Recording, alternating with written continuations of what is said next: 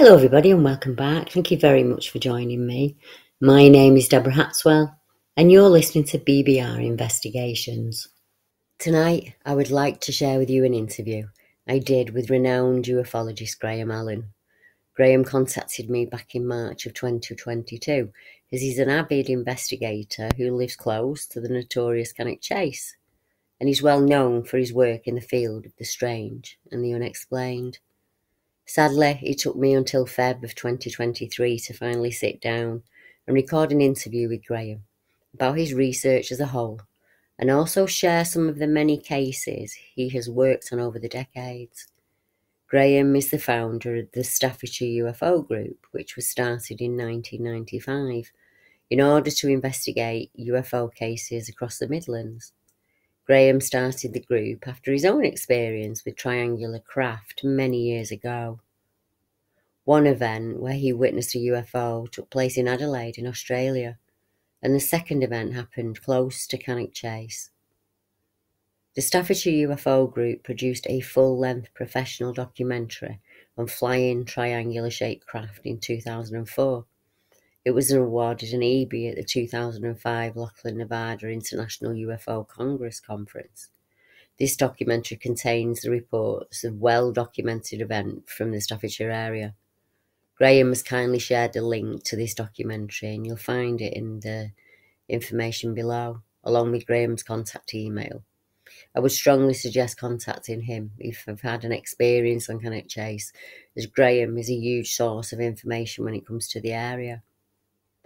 I'd like to give you a quick rundown on the events Graham shared with me during our conversation, and then you'll hear the audio interview between myself and Graham. So on my birthday, on the 15th of the 3rd, Graham contacted me and he said, "Hi Deborah, just a quick message.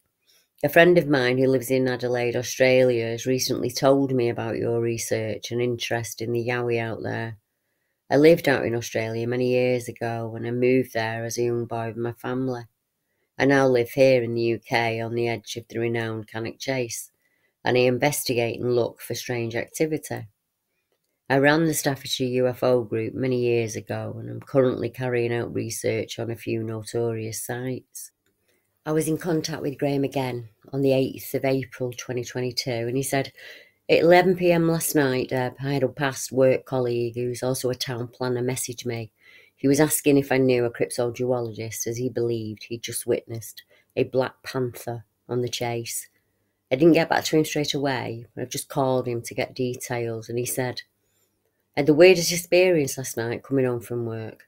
I think with an animal that was bearing down on me from behind in the undergrowth. I was walking back from the Trent Valley station at the time this happened. I thought you might know someone doing research in that area, and my story could help them build a bigger picture." The exact details, Deb, are it happened at 9:25 on the 8th of April 2002. The conditions were cool with a little bit of light rain, and this happened at Rugeley Bypass near the old railway bridge. The witness report came from a gentleman called Matt, and he said he'd walked with a friend to see him off at Rugeley Trent Valley Station. Walking back home along the bypass at about 24 minutes past 9, he heard a breathing, growling noise coming from behind him, which got closer and louder until he could hear footsteps in the undergrowth and the leaves, to the point that he thought whatever it was about to pounce on him. He turned around quickly, threw his arms in the air and shouted, only to see a glimpse of something right behind him that spun around and darted into the bushes. He said you could see the bushes shake. He was panicked and he rang his wife at 9:25 to come and pick him up. He is convinced it was a black panther whose territory is close to the River Trent. When his wife picked him up, he tried to explain the breathing or growl that he heard, which wasn't like that of a dog. She found a panther breathing on YouTube and played it to him, and he was even more shaken on hearing that. He hopes it will be a useful record, and he wants me to pass it on to you, Deb. The strange thing is, I've not had anything to do with any of this sort of stuff for years now, and within a couple of weeks of contacting you, I've had a UFO report on Thursday the 7th, a Black Panther report on the 8th, And if I didn't know any better, I suspect something or someone was trying to tell me something. Graham and I chatted again when he sent in a new case that he's working on, and we arranged to set up the interview. And this was a bear-like figure that was spotted in October 2022, so quite recently. And he said, back in October, I got a call from a local couple very early one weekend morning. The lady of the house had been woken up by the outside security light coming on about 4:30 a.m. She decided to get up and investigate, and she went out of the back window and saw a large dark figure moving around on the back lawn. She then went to wake up her husband, and he opened the back door and proceeded out towards what they both described as a bear-like figure. Being in their 80s, the couple, of course, were concerned and confused at what they were seeing. The figure was hunched over a fairy ring of mushrooms, and as the husband walked forward and approached it to confront and hit it, the security light came on, and the figure vanished immediately, leaving no trace. Graham said, I did go around to their home after the call, and they were both insistent on what they'd just happened. They were so concerned they even got me to take photographs of what they felt was a footprint. They did ring the police, who have supplied them with a security camera and advised them on safety issues. Now let's listen to the interview with myself and Graham. Come have a look at this. Anyway, there were the two lights going across the Cannock Chase, and they were sort of tumbling over one another. So it was, well, that's odd, you know. That's not normal. It's not normal. Anyway, we watched these two lights, and so I disappeared towards the direction of Stafford, sort of by Green Tower, and sort of then on towards Stafford. Anyway, we sort of lost sight of them and gave up. And then 10 to 10, I think it was, these two lights were coming towards us from the direction of Stafford. So we all sort of gathered again, watching these two lights. And another two triangular-shaped objects as they got closer. My mother went into the house, rushed in for a camera, came out, but there was no film in it. Right. And that was the days before Yeah. mobile phones, so you didn't just pick your phone up and take a picture. But these two things that went over were silent, two triangular-shaped objects, one directly behind the other, really looking quite low. And really, that's one of the reasons I got into the UFO subject, because the MP for Stafford at the time, Bill Cash, you probably heard the name Bill Cash, he's still an MP, took it up in the Commons, Right. with the Defence Minister at the time. And they said it was busy traffic into Birmingham Airport. Well, I know it wasn't. Yeah. It certainly wasn't going towards Birmingham. Anyway, yeah, so that's where it started for you. yes and no. Right. It's what kicked it back, I think, into touch, because I had sightings when I was younger, about the age, I think it was 13, or around about 13, in this country, in England. And I used to live in Australia as well. We moved to Australia when I was 13. Right. And we lived in a place called Adelaide, which is in South Australia. My uncle lived 150 miles north of Adelaide in the outback, a place called Yongler. And it used to appear on the weather at the time in Australia, because it was always the hottest and driest place in South Australia. So it always featured in the weather. It's been 45 degrees in Yongler today. Yeah. Anyway, we used to visit my uncle, and it was in the middle of nowhere, a bit like a Wild West type town. You've got a post office come hotel with hitching post for horses outside, and a pub next door, which was a hotel as well, and that was about it. That was the main. Of course, my uncle I got those 6 kids, and they made up half the population of the local school. It shows you how sparse it was. Yeah. And anyway, one night they got a pet kangaroo, so we were sort of playing with the kangaroo out the back, and it's pitch black, and running around just with the one sort of light on the back of the house. And all of a sudden we all pretty much saw it. It looked like a shooting star. Wow, look! And the shooting star came down and then levelled off and slowed down. Well, it then stopped, and for greenish coloured objects came out of the bottom and went in different directions across the sky. Right. We stood there watching that, and my mum and dad, my uncle and aunt had gone to this local pub, this bar, probably the only ones in there, I reckon, that came back and, well, what are you doing? I was, I'm watching this star, well, it looked like a star, watching this star which had come down and stopped. And anyway, my uncle looked at it and said, oh, it is just a star. And he said, no, things came out the bottom of it. And my mum and dad and my aunt stood there, and my uncle wasn't too fussed.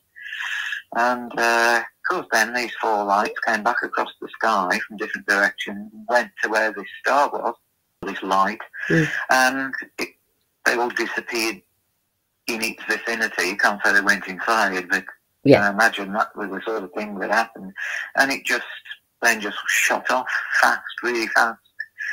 So I think that was probably my first kind of brush with anything that I would say was UFO related. And then sort of a few things like, and you always hear stories of things, but that really back in 1973-ish, and it was 1988, I think, when the 2 triangular objects went over this area. So that got me into the UFO subject, and I'd say really. And then later on, the Staffordshire UFO got formed, and then we had the likes of Nick Redfern, who was one of our members, and Robbie Graham. You might have heard of his name, sort of quite infamous now, I think, in the UFO field. So, you know, we spawned a few sort of investigators, but Nick Redfern was the one who went around sort of investigating sort of cryptozoology side things, Bigfoot and things on the Cannock Chase, and I really didn't take a lot of notice of that, to be quite honest, because I thought, well, you know, that's aside from the UFO subject. But what I will say is that those witness reports of those sorts of things coincided with witness reports of UFOs. So I got a brush with the Black Panther side of things and investigated that. And those are occurring as well in coincidence with UFO sightings. So I investigated a few of those and got one of the leading experts from down south up here investigating released black cats, but he couldn't find any evidence. And he said, well, there would be signs of a big cat, but the stories from local people, there was a farmer sat in his tractor ploughing his field, and this cat walked in front of the tractor, and he was absolutely terrified to get out of his tractor. And you think, well, farmers don't normally come up with stories like that. And, you know, so to me, it must have been a big cat, but no. So what I was told at the time by this expert, he'd been up and down the country investigating black cats, and he certainly believes, you know, that there are those that have been released into the wild because people can't keep them, or the legislation and one thing or another. But there was 2 distinct cases to come across, and one was that they are actual big black cats, panthers or alike, and the other is that these things walk in front of people, turn in car headlights, and got red glowing eyes. And those are the ones that he says he cannot find an explanation for, or any evidence of a black cat. So I think I started to become a bit more open to the fact that the UFO phenomenon isn't just something. I take a lot of big cat reports on the chase, but we also get those reports of the red-eyed thing. And that seems not only with the black cats. I mean, I've read enough as well in the past to you know, since really sort of getting involved in that, about other sightings with black dogs and things like that. And there's certainly reports from the past of black dogs, and that seems very similar to these big black cats or black panthers. I believe that I encountered one night, and I've been to my mother's, which is local. So I was sort of pulling away from my mother's house, and a car had just come past me and had gone ahead. So I was then started following this car, and it stopped, and I could see why it had stopped. There was this big black, what looked like a cat, but big, certainly wasn't a small cat, it was a big cat. And it did what I just said to the farmer, turned and looked. You know, I could see its face turn towards the car. I couldn't see where it got red eyes. But it then sort of moved, stopped, then carried on walking to the left. And the car moved on. I thought, I've just seen that Black Panther, whatever it was. So I was then alerted to the fact that there was perhaps something as well, you know, on the Cannock Chase to investigate. That's really why I sort of became more interested in the other side of the UFO subject. And there were then mutilations on the Cannock Chase of deer. There was a donkey or an ass or whatever, and it had got its throat cut, and it had been dragged across the field. And I asked this investigator, I said, well, could a panther drag a donkey across the field? He said, no, it wouldn't be strong enough to do that. Plus, they wouldn't go for anything that big. They go for rabbits, small prey. They can kill quickly, easily. They're then sort of going to sharpen the claw of the local or nearest tree, that sort of thing. So there's all those evidence that you would look for signs of a big cat.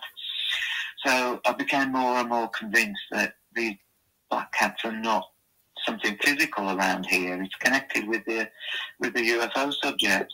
Now, I've not, living on the chase all my life, I've not heard of hairy men or... It was at this point that Graham shared a report with me that is very, very recent. So I have redacted some of the information so that we can keep it secret. But I have added in all of the relevant details. He had a phone call from a local couple who'd seen something in their garden, and he went up to investigate the next day. We start with Graham explaining to me that the lady's a very light sleeper, and she does get up several times within the night. She'll get up several times in the night anyway. And anyway, the security light had come on the back, so she went into the bungalow. So she went from the bedroom to the kitchen and looked out the back window, and she could see a black figure moving backwards and forwards on the lawn. So at that point, she went back and woke up her husband. He came out, looked out the window, and saw the same thing as her. Thinking that it was some kind of a prowler or something like that, he actually went out to confront it. He looked out the window, saw this figure, right, and he went out the back door to confront, and took several steps towards it and could see it in front of him. And it was, he described it like a big bear haunched over a fairy ring of mushrooms. Right. And of course, as he sort of walked past the security light, came on, and this thing was in front of him, like he said, only feet away, and it just vanished. So he was looking at places where they could have got it in, out, but he absolutely bemused at the fact that he was approaching this thing, ready to grab it type of thing, and it just vanished. So anyway, he went about removing the fairy ring. It won't be coming back tonight. I'm getting rid of the mushrooms. He got me up the garden. He says, what's this? He says, what's this? A print, look. He said, something's been here, look. And of course, there was no way out the garden, surrounded by hedges, holly and trees. And so he got me to take a photograph of this, and I thought, I can't see that that's a print. Anyway, I sent it to Mandy in Australia. And she said, well, it does look like a print to me. And she said, I've heard Deborah on a podcast the other day. And so she sent it to me, talking about the hairy man. And I thought, well, perhaps I ought to let Deborah know about this. I'm just wondering, because obviously I don't know the area. So when we're speaking privately, me and you later, I'll have if you can let me know the area, I'll have a look and see if I've got anything that's in my private notes.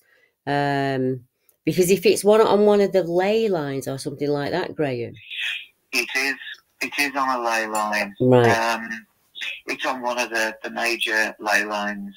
One of the... I'm terrible sometimes with the names of these things, but there's the one that goes up to the big spine. But anyway, it passes through this area and Sugar Hall and that way on. Well, they live in an area, and I certainly live very close as well to. It's called Etching Hill, right? And there was somebody who wrote some history article about it in the past, of it being a druidic site, and it's certainly connected with other things in the area. And I mean, that is the area where I was up that hill when I saw the triangular thing that I saw in 1989. So that's a separate event. Yeah, but connects. It connects, doesn't it? Yeah, to that area. It connects, though, doesn't it? I think most definitely. I used to do talks, and I've got to do the slideshow. And there's a church at the bottom of the hill. It's called the Church of the Holy Spirit. But the vicar that was there, he once did a Christmas service, and on the front of the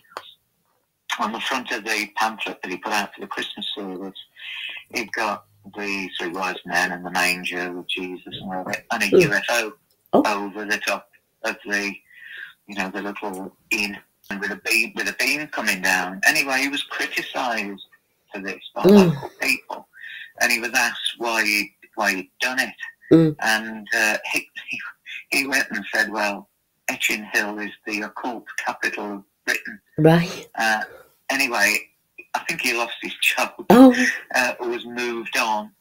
But I've still got those bits and pieces, and it was certainly in the paper at the time, and that would have been the 1990s. But the sighting that I had in 1989 was, I think it was the 1st or 2nd of October. I sort of lose track sometimes of things. But I think it was the 1st.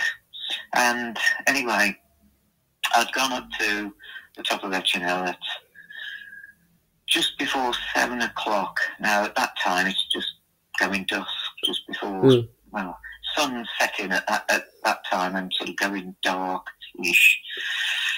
And I'd gone up with the dog and 2 kids at the time, and they were up there running around the hill with the dog, and I saw this bright orange, what looked like a spark, shoot across the sky from the direction of Stafford. And there was a light, and anyway, it disappeared where this light was, so not dissimilar to what we saw in Australia, but this was an orange light. The light was getting closer and closer, and then became 2 lights, and I'm thinking, it's just an aeroplane. Anyway, this was 2 minutes to 7 at that point, because I made a note of the time, and I called the 2 kids. I said, "Oh, come up here, can I look at this?" And they came up, and anyway, this thing came over us, and it was massive triangular shape, but not an equilateral triangle. It was your cone shape, or isosceles triangle, isn't it? With covered in lights, and they were all flashing from the front to the back in a sequence, rows of lights. Wow. And at the back there was like an orange rectangular section which looked like an open bay. That's all I can say. It looked like an open bay, and it was so close you thought, well, if somebody was looking out over the bay, you'd have been able to see them wave. Anyway, it moved. It turned, but not a tilt turn like a plane. It turned on its axis type of thing, in a almost like if you go your flat hand and just turn it in the air, it turned like that. And it went over Rugeley Power Station. Now, to me, it dwarfed the cooling tower, so it gives the size of how big it was. Wow. Anyway, I thought, I'm watching this and thinking, everybody in Rugeley's got to have seen this. They can't miss it. So looking up in the sky, they've got to have seen it. So I came back down the hill with the kids, and when they got home, I got them to draw what they saw, just so as I thought, well, if they draw the same thing as what I saw, they saw the same thing type of thing, and they did. The one daughter, she was about 9 at the time. She drew what looked like a bunch of grapes, which is good enough because that's what she saw, a triangular shape with all lights on it. And anyway, at the time I was working for somebody, and the following day I told them about it. And she rang me the following week. She said, "Oh, Graham, that thing you told me about last week," she said, "have you seen the Stafford newsletter?" And I said, "No." She said, "Well, you ought to look at it." Anyway, she cut the article out, and I went round and collected it. And the article was of this orange ball of light that was witnessed in Stafford at low level, sort of hovering above a road, which was about the size of a minivan. Right. So, anyway, she said this thing shot up in the air and shot towards the Cannock Chase. Well, that was at the same time that I saw this orange ball of light come from Stafford. So to me, that was evidence. Validation. Evidence to me that somebody else had witnessed the orange ball of light, but nobody else came forward and saw the triangular thing. So, you know, over time with the UFO subject and investigating itself, I've found this so often. You can have a group of witnesses see something absolutely fantastic, and then people not too far away see absolutely nothing. And that's not dissimilar either to these Black Panther sightings and whatever cats, as it were. But because I've had that sighting myself, and because you know, to me, the farmer, which I know the field and don't necessarily know the farmer or knew the farmer at the time, but you know, he wasn't the type to sort of say, you know, maybe so, because farmers don't like losing time when they do get the crops in, you know, they'll just keep on going until there's no light left. And so to be terrified, stuck in his cab type thing is, you know, a bit unusual in itself. But he was quite convinced that he'd seen a cat and was adamant that, you know, if we went round there, we must be able to find evidence. And there was nothing, so... Yeah. It doesn't surprise me. It doesn't surprise me that it's massive, the chase, isn't it? It's huge. Yeah, it's sort of 17,000 acres. I think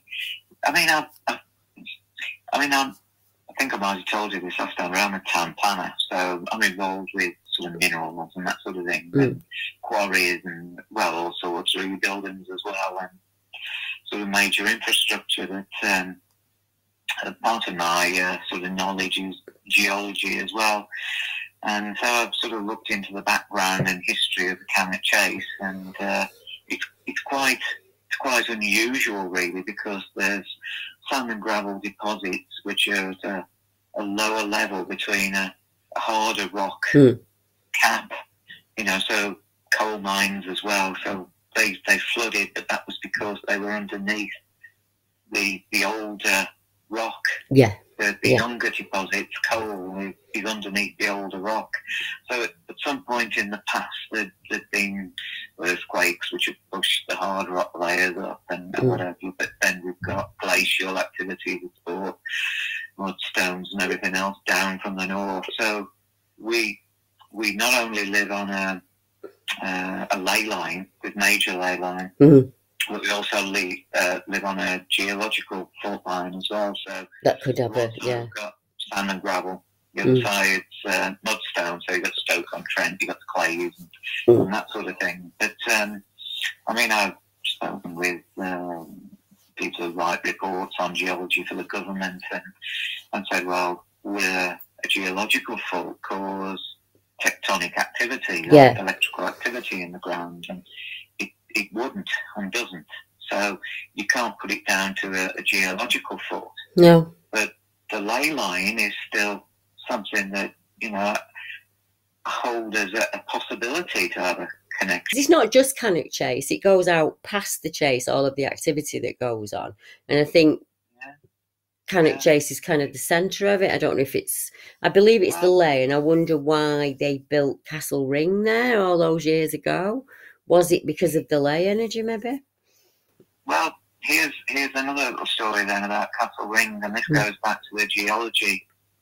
The glacial flows that came down from the north, and there's an area on the Cannock Chase, which your friends will know that you told me about, called the Glacial Boulder. Now, that was brought down in the glacial flows, and boulder, granite boulder, could be from sort of Scotland, it could be further north towards Norway. But, you know, there are these glacial boulders across the country that were dragged down with ice flows. Well, the ice flow came effectively to form the Cannock Chase on a high plateau. Yeah. So the glacier pushed mudstones and everything else ahead of it, and where it stopped and retreated, it just left this effectively massive cliff. Yes. So Castle Ring is the high point where the glacial flows stopped. Now, what you've got at Castle Ring is something unique, because what it did was push these mudstones up. So that Castle Ring, with it being mud underneath, there's water, standing water around Castle Ring, and there is a pool in the entrance if you go to Castle Ring. Right. And so it had always got water. So it was a good place to defend with a source of water, and you don't get sources of water at high level. Yeah, I get you. Yeah. Rivers and stuff. So it was a place that they could have build as a defensive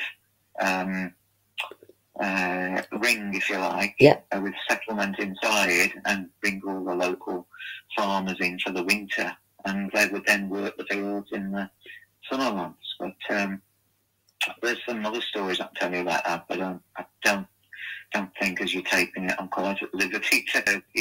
There were sort of tribes that lived around here, and I'm probably safe to say that there was a belief that an important chieftain was based at Castle Ring, but probably all I can really say on that one.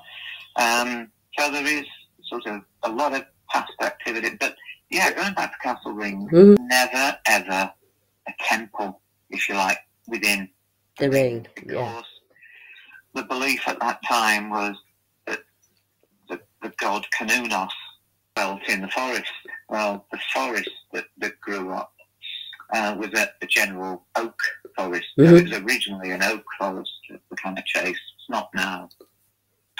But it was later sort of then a royal forest where the king could hunt in.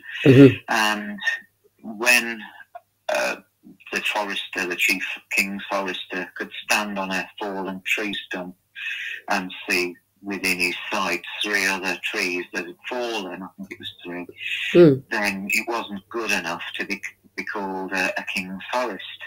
Right. So it then gets demoted to a chase. Right, so yeah.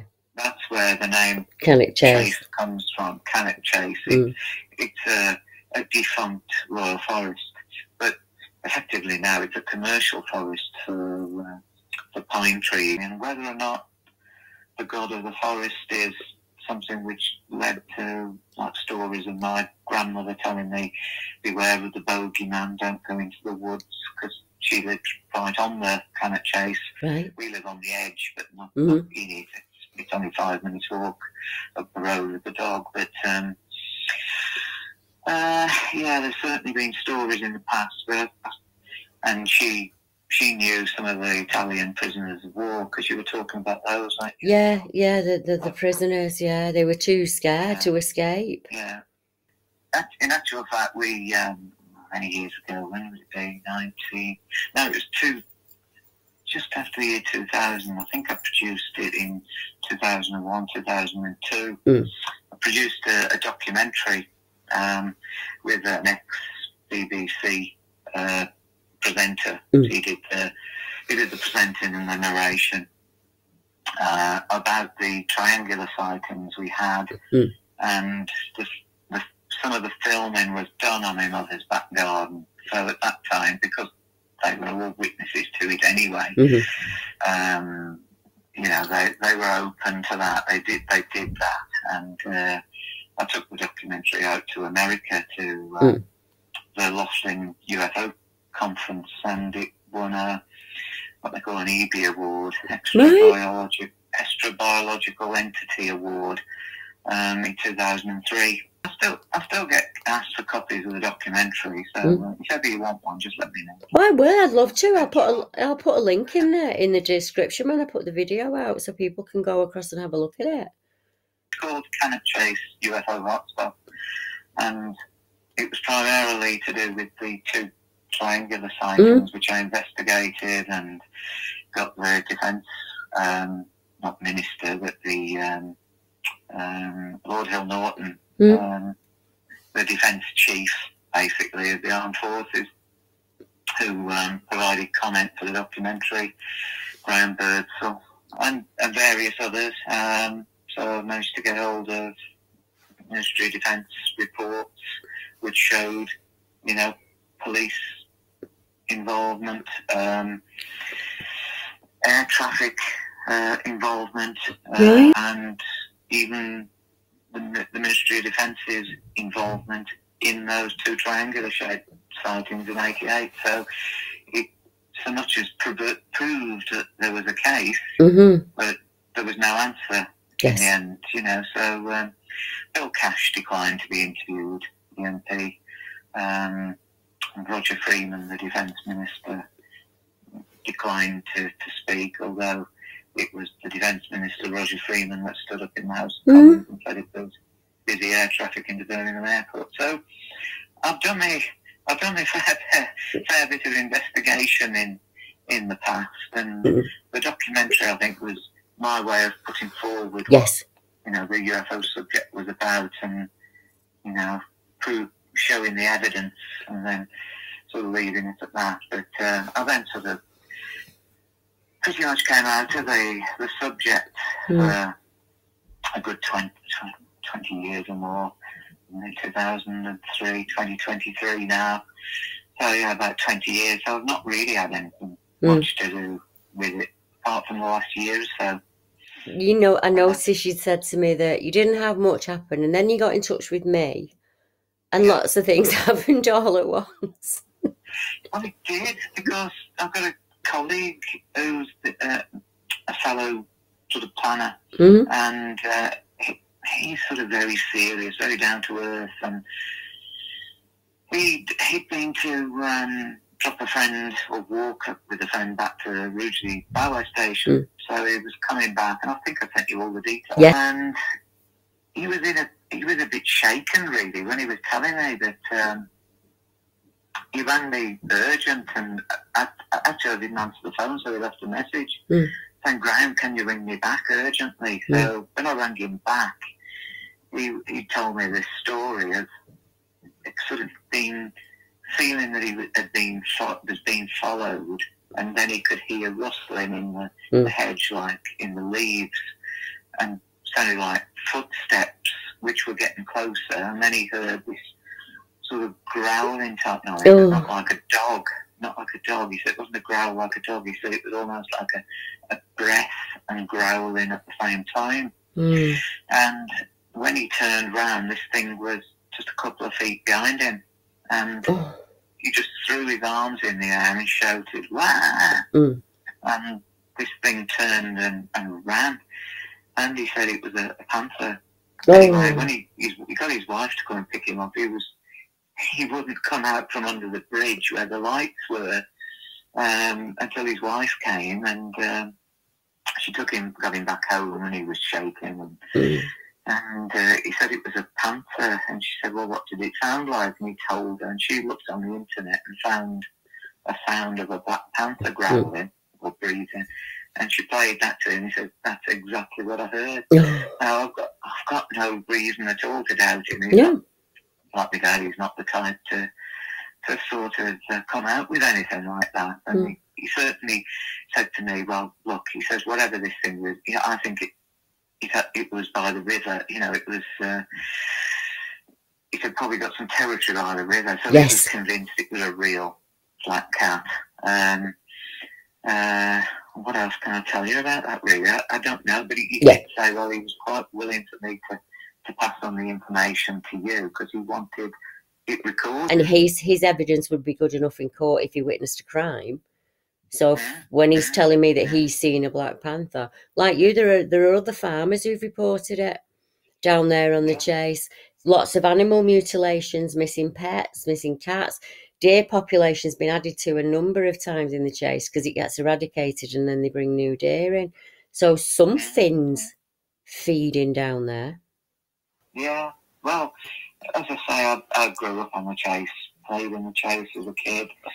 And back in the 90s when the group was formed, we used to hold sky watches on the Cannock Chase. So I know Cannock Chase like the back of my hand, and the good places to go and spots, you know, where you're going to be left alone, it's dark and everything else. And the only thing that I've actually encountered was sort of 5 o'clock one morning, sort of hearing a noise behind a bush, and then suddenly seeing 2 antlers appear above the bush, just sort of 3 feet away from me, and that's unnerving. Yes. Kind of move first. I was looking at one another. Yeah. Wow. The stag ran, not me. So, you know, I think if I was to meet a black panther, I'd be thinking, right, okay, here we go. Is it for real, or is it? Yeah. Is it something else? But I certainly wouldn't run from a UFO or anything of that nature. I think I've had too much involvement in it to not want to know exactly what's going on. You like me, you're searching for answers still, aren't you? Yeah. I think I've got a few, but certainly people who have been out with us sky watchers want to see something. And I said, be careful what you wish for, because if something does appear, I can guarantee where you'll be going. I said, you know, I'll be standing here, I'll suddenly be left in a cloud of smoke and everybody else running in all directions. But, it's just, it's a lifetime of it for you, isn't it, when you think about it? It's just, you've done a lifetime of work on the subject, investigating, researching, contacting witnesses, you know, sharing these. Well, I've had some very good ones, which, you know, there were 2 girls, and it turned out that the only reason it came to my attention was that the mother was a mobile hairdresser, and who was doing my wife's hair, and they got talking about, or she started talking about UFOs. And anyway, my wife said, oh, you need to talk to my husband about that. Anyway, she told me that her daughter had been out with a friend and come back in the early hours of the morning. So was been to a nightclub and dropped off by a taxi in between the 2 homes. And this, again, was Etching Hill. If you want to look on a map, you'll find Etching Hill, and you'll find a smaller hill, which is another sandstone hill called Mole Hill. So they're still connected, the same strata of sandstone. Anyway, she said her daughter, they stood talking for a few minutes, you know, before heading back to one another's houses. Anyway, they got sort of aware of this bright light above them, and they carried on talking. What's this light? And looked up, and there was a triangular shaped object. They said an equilateral triangle above them, just hovering with no noise. Anyway, they both ran. Her daughter actually dropped a handbag, so she lost a handbag. Ran home. Anyway, this was close to Mole Hill, so she hadn't got far to go, and she banged on the door, and her dad got up and let her in. Said, why haven't you got the door with the key? Said, well, I've lost my handbag. And she said, there's a light, there's something landed on Mole Hill. Anyway, my dad says, well, what you on about? Have you been drinking? She said, no, it's still there. Anyway, they went upstairs, and her and her mum and dad looked out the window, and there was a triangular object on Mole Hill. It had come down to ground level. Wow. Anyway, it then shot off. Anyway, she said her daughter won't go out the house now at night at all. She's not been out since that date. Anyway, I said, well, she says, you can go there now. The marks are still there on Mole Hill. Wow. And that was years after. And I went, and there was 3 distinct, perfect rings in the form of a triangle, one on each corner of a triangle. My goodness. So you can estimate the size, but it was about 30 feet in each sort of line. And so I got a photograph of that. So that was another interesting one. So I think you can guess here where I'm going from. I've been more interested in these triangular Yes. shaped objects, and there's been, like you said, 15,000 reported black cats. Yeah. There's been hundreds, probably if not thousands, of reports of triangles, which are all in the loft. Right. I mean, it's the idea that what you've researched to just go into oblivion and not be shared would be an absolute sin. You know, all of that information that you've given me today is just, wow, I didn't know any of it. And I've worked the chase like you for such a long time. And I'm in a lucky position. People contact me and say, Deb, this article's come out about the chase, or, you know, this happened to me at the chase. But it also validates my other witnesses who will say, I saw a black cat on the chase and nobody believes me. You get a lot of people who go up there at night and skywatch because it's a great place to skywatch from. And there are lots of reports of lights. I've got videos of like silver cylindrical, well, completely I'd say like a metal ball, really. The lad just filmed from his back garden, watched it for ages. No interested in it for anyone in the UFO community. I got in touch with as many people as I could. Just didn't seem to be that interested, in all honesty, which is just an absolute shame. Yeah, well, I've got another report which was from the local RSPB group, and of course in the evenings in the summer they go onto the chase to look for twitch, you know, birds for nightjars. So you know, I think to catch a nightjar at night on the Cannock Chase is a big thing for them. Anyway, they'd gone onto the Cannock Chase, so it was dusk, you know, at the time when you're likely to see the nightjars, and they come out and sing and the sort of thing. And out of the trees rose this orange ball of light, and they all sort of looked at it. Now, considering that they've got cameras, none of them had the presence of mind just to take a photo. But they were all, you know, yes, we saw this thing, you know, and so there you've got that one, you know, and you think, well, that's a multiple. And I've got another one from the Silver Jubilee, Queen Silver Jubilee. At the time, they were lighting beacons up and down the country, and one of them was on the Cannock Chase.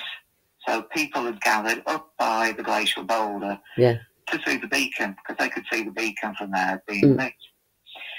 So there was quite a crowd of people at the glacial boulder, and they were looking towards the beacon, waiting for it to be lit and stuff. And up rose this silver disc-shaped object from the Cannock Chase. Now, all those people there saw it. Got the report upstairs. Now, at the time, at that particular night, I was celebrating the Silver Jubilee. It was 1977 in Cannock Town Centre, and they've got Beacon Radio, which is the local radio station for Wolverhampton, in the town centre. So we were all sort of gathered and dancing and one thing or another, and got girlfriends with us. And anyway, so we saw what we thought was an air balloon or something, or maybe a big balloon, and I took no notice of it. We're dancing and all the rest. Anyway, the following day, Beacon Radio announced that this UFO had been over the Cannock Chase and had been witnessed and filmed, and we recorded it off Beacon Radio. Somebody sent it to us. Right. And that was from the Silver Jubilee. So not only did the people at Castle Ring see it, yes, it went over Cannock Town Centre. So, you know, I think you wouldn't have taken much notice of it, looking at it, seeing this silver thing above you. You'd probably just think it was the Goodyear airship. Or Graham and I continued chatting, and unfortunately at this point in the interview we went into private conversation again. But I will be chatting with him again. Don't worry about that. I, of course, asked Graham if he would join us again and continue our chat. Tonight was just to cover some of the subjects that he's investigated, and of course, I, like yourselves, would like to go into them a little bit more and get some more details from him, and he's happy to do that. If you have any questions you'd like to share with him, just pop a comment in the comments section or contact myself or Graham via the emails provided in the description. I'd like to thank Graham for taking the time out to sit down with me and let me interview him, and for sharing the reports that he's managed to collect over the years. I will be back next week, of course, same time, same day. So I hope you join me as I bring you even more wonderful cases from BBR Investigations. Good night, everyone.